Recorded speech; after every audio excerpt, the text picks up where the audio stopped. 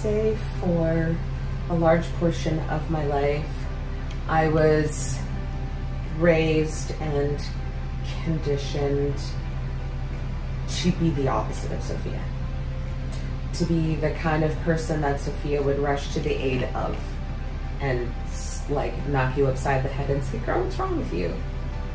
Get over it. Fix yourself. Step. Right? But I'd gone through quite a significant change in my life a couple of years prior to this gig, and had embarked on this journey that I think I'm still kind of on, to find myself and not find myself again, find myself, period. And I think Sofia, it's all very serendipitous. I think Sofia came in to my life at the exact right time, you know, to teach me about the kind of woman that I want to be. And, you know, that's the kind of character, that's the kind of experience that literally cracks open your rib cage, and then all the fingers go in and muck about, and then you're like your rib cage doesn't get closed up, right? Like nothing gets sewn back together. It's now just this open cavity, and you have to surrender to that, because to close it up is to revert back to the scared, vulnerable, self-conscious, like valueless person that I really once was, in comparison to who I am now.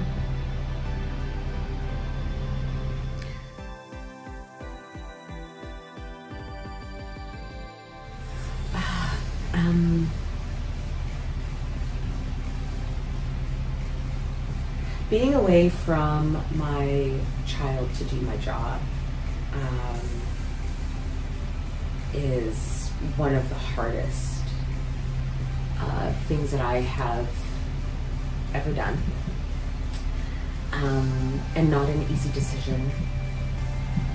But the alternative to that was putting myself in a position where I would not be able to show my son what it looks like to follow your dreams, what passion looks like, what ambition looks like, what unwavering dedication looks like.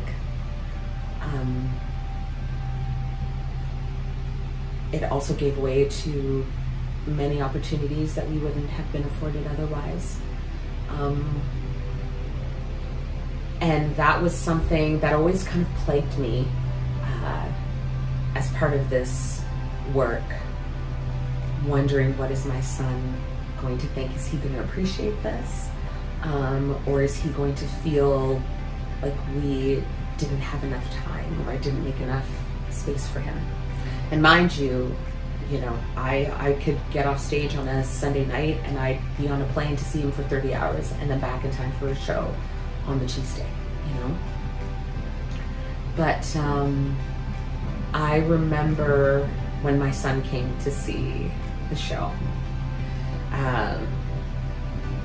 and he was in such awe of that work, and he was in such awe of this beautiful black adorned canvas in front of him. And you know, he references color purple all the time, like he did the show, and has told me on numerous occasions that he's proud of me, and that because of me, that I have inspired him to live his dreams and do the things that he is meant to do. And so I feel like I did something right, you know? So I guess that would be my advice for other mothers, because your kids are everything. And you have kids that just really sort of like trumps all of the other stuff, but it shouldn't negate the other things as well, because the person who you give to your child isn't just the mother of your child, it's the person who you were before your child. And I think you would be doing them a disservice and robbing them of the opportunity to get to know who that person was as well. So yeah, advice for other mothers who want to do this kind of work, or who have work that take them away from their children, would just be to go for it if it suits you and it fits into your life. You know, there's also the option of taking your child with you, which I did for a long time. Grayson was right next to me. That's like much more of a challenge, especially when your kids are young. But you know, now my son can come to the theater at 8 years old and sit down for 2.5 hours of The Color Purple, right? I can bring him into a rehearsal hall and he will be on his best behavior and completely enthralled by the process. And he's grown up in this environment, and you know, his creative inclinations are reflective of that as well. Sofia as a mother versus me as a mother. You know, she fought for her kids. They were paramount, they were primary. And I think that her and I, you know, out of all the things that we had in common, I would say that's near the forefront. Yeah. It's just that unconditional love. Yeah.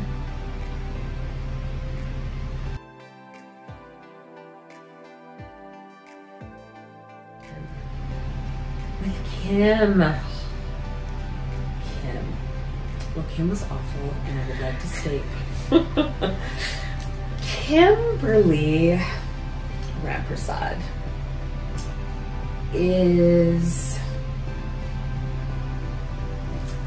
she is like a gift from God.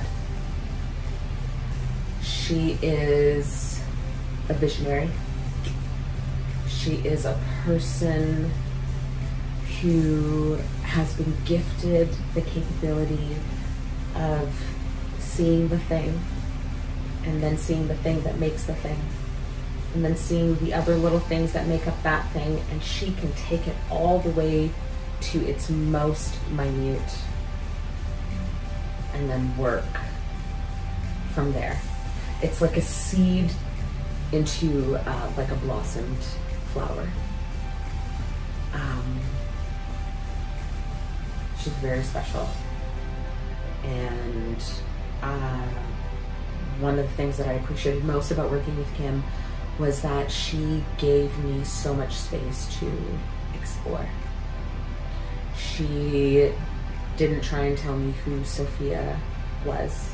You know, we had our first character check-in, maybe like, it was like the first week or second week, top of second week of rehearsals maybe. And yes, so we walked into the our first character chit chat session, and I was prepared for Kimberly to tell me who Sofia was or who she needed Sofia to be, and instead she turned the question around on me, asked me what I see, and asked me about me. Who's Janelle? Because she had already seen so much of Sofia in me, which is part of why she cast me in that role.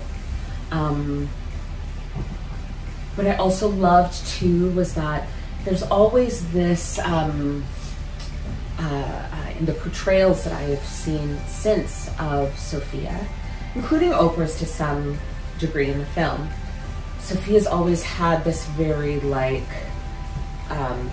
brutish, you know, like tomboy, like put 'em up kind of persona or like air about her. Like she always needed to defend herself, so therefore she took on more of like her masculine. And if you read about Sofia in the book, she is lady through and through. And Kim reminded me that a lady can be all of those things, but still be this. Still wear gloves, still have her hair done, still wear a nice fitted dress, still wear earrings. You know, she's not rolling around in the mud with the guys. But if she needs, you know, someone steps to her and she needs to take care of business, she's ready. And she will get up off the ground, dust herself off, and still look fabulous, right? Which I loved. Because as women, it always seems like we need, you know, well, we're being put into, or like compartmentalized into like this or that. You know, it's always one or the other, especially as Black women, right? You're the sexy one, or you're the angry one, or you're the crazy one, or you're the unlovable one. But can't we just be all of that all the time? As well, it's not your choice. As well, I get to label myself, you know? And she did that for me. She allowed me to label myself. She allowed me to make my own choice. She reminded me that I have agency, and then she gave me that agency, and then she gave it to me even more so. So working with her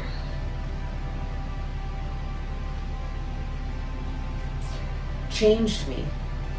It changed me because through this process and through her consistent remindings and teachings, I stopped asking for permission to exist. And I love her for that. And I will never forget that gift that she gave me, because that is a sacrifice that she's making as well, to give that to me. That's not just something that you say to somebody, right? It's concentrated work and reminders and love and care and attention, because you see so farther deep into that person than they're able to see in themselves. And to reach out, say, I see you, and then to go even further and say, I'm going to help you see you. And I'm not going to stop until you do. Like, listen, she's the queen. Yeah. Thank you so much for watching.